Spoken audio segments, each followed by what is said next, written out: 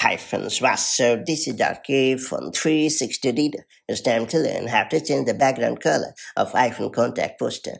Contact poster gives a more pleasing look to your contact card by letting you customize the font and color and the entire look with eye-catching filters. iOS allowed you to fine-tune your contact poster to your heart's liking. Interestingly, there is also a neat way to change the background color of the iPhone contact poster. That said, let me show you how it's done the right way.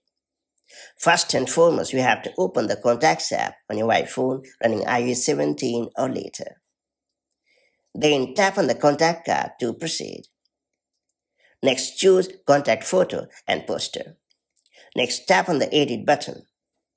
Next up, you can swipe left or right to find the preferred contact poster that you would like to customize.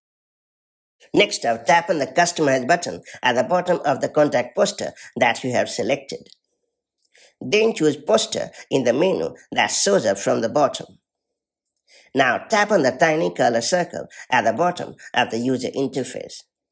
Then choose the preferred color in the menu. Notably, you can drag the color slider left or right to perfectly adjust the color intensity of the selected color. Then tap on the X button to get rid of the menu.